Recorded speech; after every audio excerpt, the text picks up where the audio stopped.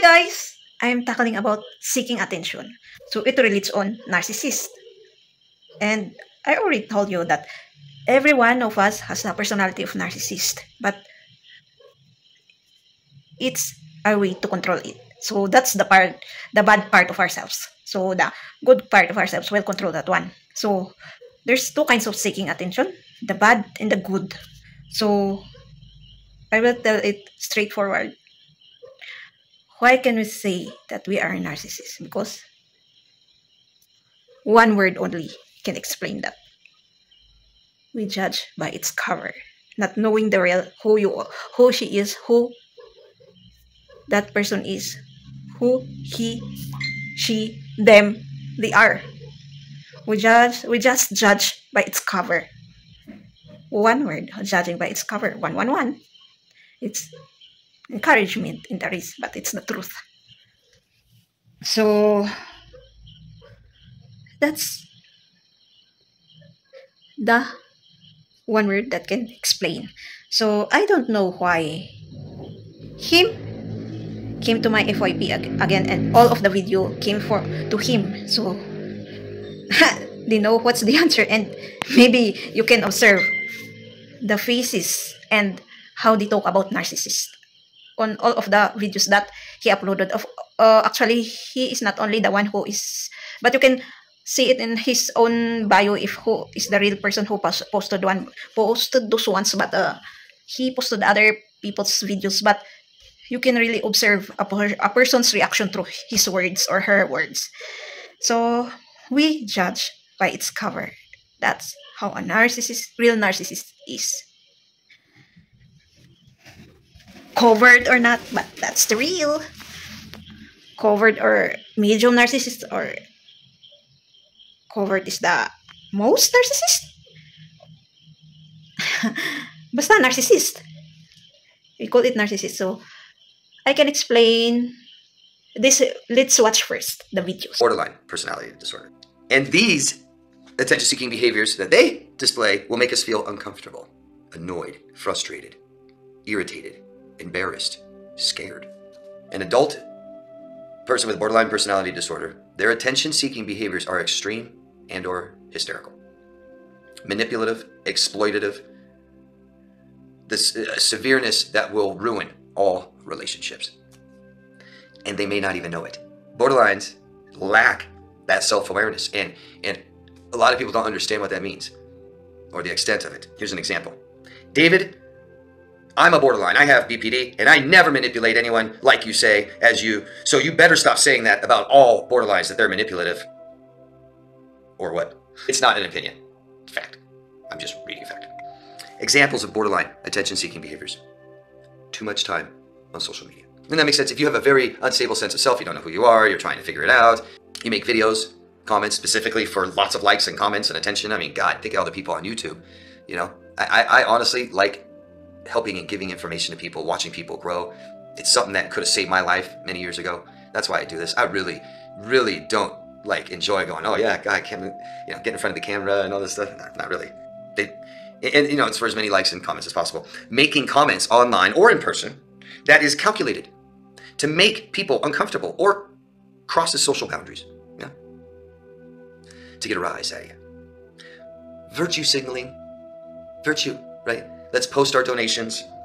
Let's make sure everybody knows I donated. And if it was a lot, then I tell the amount. Maybe symbols and flags by their names on their profiles. Attacking others. Attacking others is major attention-seeking behavior. Very antisocial. And it's all to be the victim or the hero. Yeah? Smear campaigns, right? They'll tell you it's because this person's so bad. Okay, that's great. Yeah. What are you, protecting us? Did they hurt you? Is this how you're dealing with it? Bragging. Brag, right? Bragging is attention-seeking behavior. I'm taking your time to tell you how great I am. Well, let me give you all some insight on how these covert narcissists think. And if you're new to my channel, I'm a self-aware narcissist, but I'm not a covert narcissist. I'm definitely a grandiose, overt one. At least for now. Have you ever had a narcissist pull this little tactic before? I'm just not worthy. It's not you. It's me. I'm just not good enough for you. It's totally not you, it's me. Like literally I can't do anything right. I'm doing you a favor by breaking up with you right now because all I'm gonna do is hurt you down the road. All I'm gonna do is destroy your life. It's such a snaky ass little way to say that I don't want to be with you. I don't want to actually be in your life right now. And you know what? Again, it's not you, it's me. I'm just not good enough for you. All I'm gonna do is hurt you. You're literally gonna end up hating me someday. And I just don't want to see you go through that. Let me explain to you something about covert narcissists. They absolutely believe they are just as grandiose, just as entitled, just as worthy of admiration, praise, and attention as any grandiose overt narcissists that you guys will ever meet, and that is real talk. But little covert narcissist bitches, they actually they think that they're so manipulative that you're gonna fall for it and that you're gonna take them back and you're gonna feel sorry for them. They're always looking for sympathy. They're always looking for empathy. They're always looking for empathy that you can give to them, but they'll never give it back to you. And usually they'll do this when they've already got some new supply lined up and somebody else who can feel sorry for them. I can tell you something right now, as a self-aware narcissist, you will never meet a bigger victim than a covert narcissist. They are the biggest victim in the room, guys. They have suffered more than anyone else. They have been through more agony and had more troubles in their life than you could even possibly imagine. And that is the mindset of a covert narcissist. But listen, it's all manipulation. It's all mind games. And a covert narcissist is very good at playing them. I will say this, an overt narcissist is very easy to spot. It's pretty easy to see when you run into an overt narcissist, a grandiose narcissist. But the little bastards that are the most dangerous, the little ones that'll get their fangs in you more than anyone else, is a covert narcissist. So don't fall for that shit either. When they tell you that they are not good enough for you, they actually aren't good enough for you. But if you think for a second that they don't believe they're good enough for you, they actually believe they're better than you guys. Every covert narcissist I've ever met or run into or heard about always thought they were better than the person they were discarding. Real talk. Did you watch them? So why do I have a feeling that they are... No, not really. Sorry. Very sorry, you guys. But I feel that you are explaining what you are. Sorry, but really, that's how I feel. But for me, I can't really explain what is a narcissist. I can explain it on my experiences to those people. And of course, we have, as I say, we have all of that. We have, each of one of us has a personality of narcissist. So some or hint, we can explain it. But some, it's through our experiences. The meaning is good, right?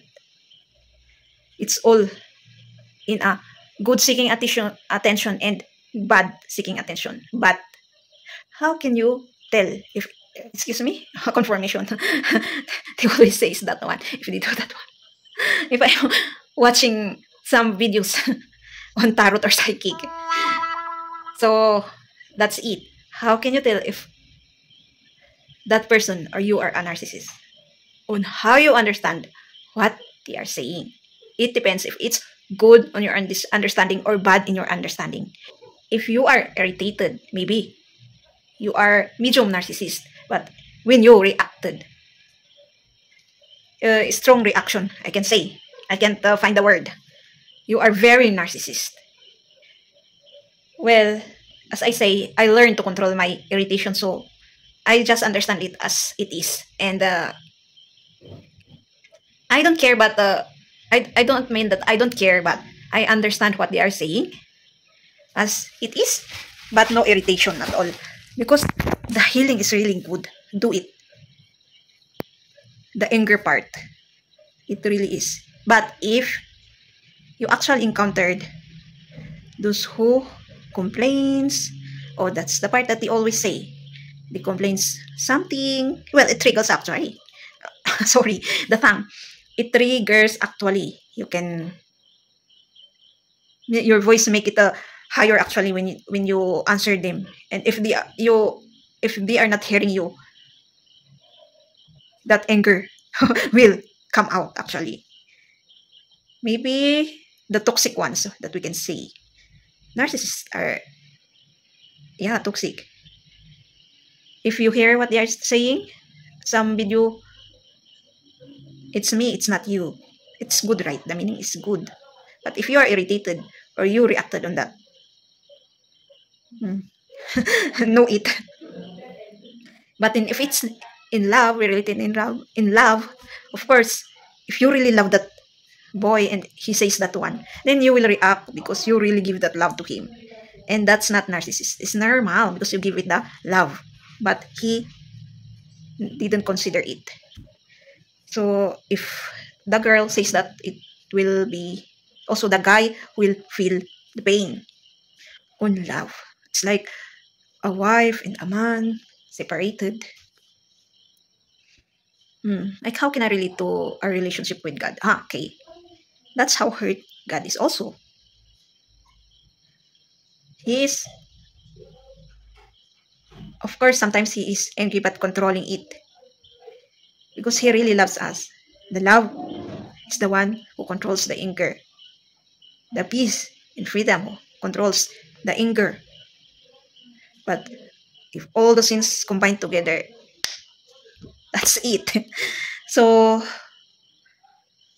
seeking attention, it's not never bad.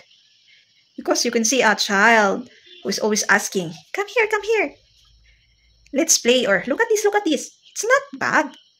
You have to give the attention to the child and explain what he or she is asking you, or just give compliment to the work that he or she did, so that when he grows, she or he can apply it also to his or her child. Seeking attention is not bad. It would be bad if you use it in a bad way. Why? If a teacher, 444, teach us, then she shouted us. She seeks an attention, right? To make us stop and look at her while having an lecture, right? And if a mother or father shouted at us, you know why? Because you are hard-headed or lazy. If a wife shouted at you, she is seeking attention of what you did wrong. But if it's not, that's what we call toxic part, seeking attention. There are some wife and men who seeks attention with the no purpose. I know someone will relate on that. So I give you a sample of seeking attention in a good way. Let's watch this video. God knows when to send you exactly what you need. Being private, staying low-key, and not telling everyone everything is self-care. Seek respect, not attention. It lasts longer. There will always be someone who doesn't see your worth. Don't let it be you. Time always exposes what you truly mean to someone. Be careful who you trust. Salt and sugar look the same. No regrets. Just do better next time. Remember, some things have to end for better things to begin. Life will separate you from your friends. So, appreciate each moment you have together. So, did you watch the video? It relates, right? It's a good message. So, seeking attention is not bad. But, if you want to correct that narcissist personality, you have to be patient and understand them. If you are like that, you please understand yourself. Seek by yourself, confess to God, and accept all. Of course, there's a guilt also, and worries like that, burden and sorrows, all sins has that. And use your universe, this one, to connect with God and seek His attention. That's a good attention. And I will give you this verse, healing for a bad seeking attention. So, as I always say, I understand some part of that. I only giving an example that the things that I always say, you talk, but on your action, it's different. It doesn't reconnect. So, sometimes we have to be careful. That's it. And righteous. Yeah, sometimes seeking attention is right. But there's a bad, right? So, example, for a mother and a child, the reaction of the mother is very good, calm, and loving mother, but come here. I am going to tell you something. Then the child come here and sit with her. Then this comes. What did I tell you? The reaction is still good, 111.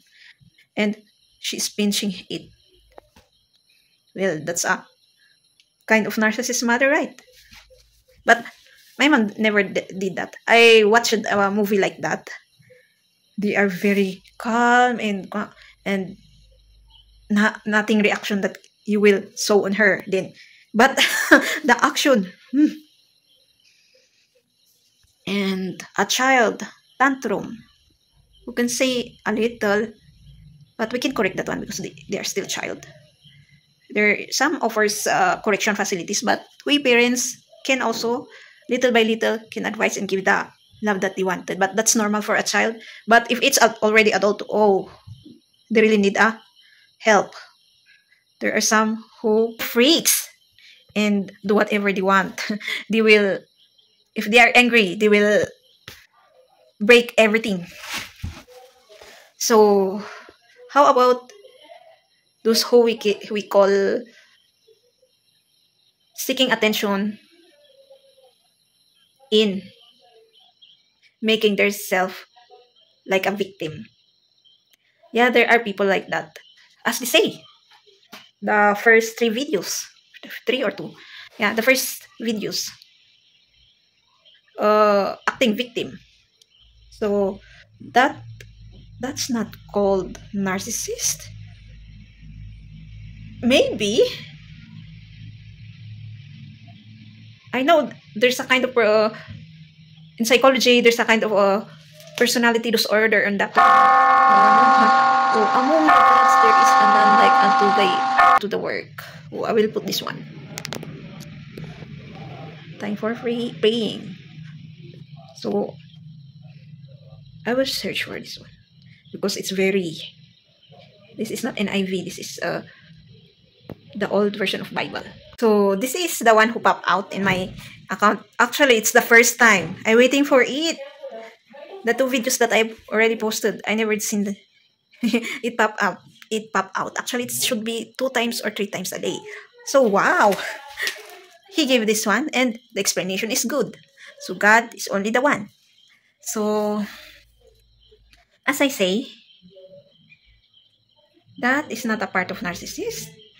The seeking, telling themselves a victim. Oh, I see. Sorry. Those who call themselves also a victim is also a narcissist personality disorder. So sorry. I only know the ones who freaks and destroy everything. That's the other part of the narcissist. But in reverse, those who place a victim to themselves. So, well, I encountered one. Yeah. And she will always complains of this and this and this and this. And make herself down. So, yeah, we have all that one. The victim and the hyper. So, each are part to control of that. But when you are, sorry if you are actually eaten by that one, you can't. Maybe there's a still 111 time, but it can be corrected. There's always a help, psychologist, and others that offers correction facilities. That's it. And we have to heal to remove that victimizing ourselves and the overreacted anger. That's too much. Actually, that's too much humble, because I know too much humble is actually a sin also. Humble is enough, but too much humble is not. But actually, too much humble sometimes, the persons are the ones who knows that they cannot do. I told that to God to once on my awakening time, in the middle maybe, when I'm at home. I have a conversation with him that actually, God, why would be too much humble a sin, because they are the ones who really consider others. They don't want to touch others, to make bad things to others. But actually, if you realize, because of that too much humbleness, they cannot tell their feelings. Well, I said I cannot tell my feelings, but I still can, but not like today, that I can tell easily, straightforward. But on my past is, I cannot tell, I have to think a word to tell them. And pautal-utal ako kung makikipagbangayan ako. I mean in English. It's like in my English, it's not good, right? Even that's how I have a conversation to a person. If I want to tell my side part, and my heart will do like this. Really. So my language is not good. It's not straight. It's like my English. But I'm not, the reason that I cannot speak straightforward on English is, of course, I'm still starting to do it. I'm more on my language and Tagalog. So I hope I can correct this one. For. So little by little, I can remember some words. But actually, when I'm already awakened on my healing, it's like you are born again. You forget some words, but when you read it again, you can remember it. Even the past, sometimes you will forget and remember again. Even the personalities, even as you experience again your beginning, yeah, you will remember it again. But the pains are already gone. And traumas. And only remembering it. So that's a proof that it's not only baptism who removes the sins, but also spiritual healing. Because we are not all Christians, right? You have different religions. So that's it. That's it. Seeking attention and too much humbleness. Yeah, sometimes it's a sin because we make ourselves down and we cannot fight for ourselves. I experienced those. It's a different for telling a story that you are a victim for this than acting like a victim. Hear the word. Acting like a victim, saying that you are a victim of that situation. There's a big difference, right? And can you tell a teacher she is a narcissist or a leader or a boss, if she's or he is angry of something? No, right? So every one of us has a personality of narcissist, but we can correct it. So that's it. So you can tell also, please comment about seeking attention so that we can learn all of it. And I have a video about narcissists. Please comment there so that we can all learn. Please through your experiences, not through what you read or what you heard a story about a narcissist. Maybe you can tell also, because sometimes the ones they explain in book or website, sometimes they don't really fully explain what is narcissist. You can only explain if you experience it. We are all really victims of something. That's why we became narcissist. They became narcissist. All are a victim of a victim. Thank you guys for watching. Don't forget to subscribe, click the bell notification, comment if you want, and share. See you again in my next videos.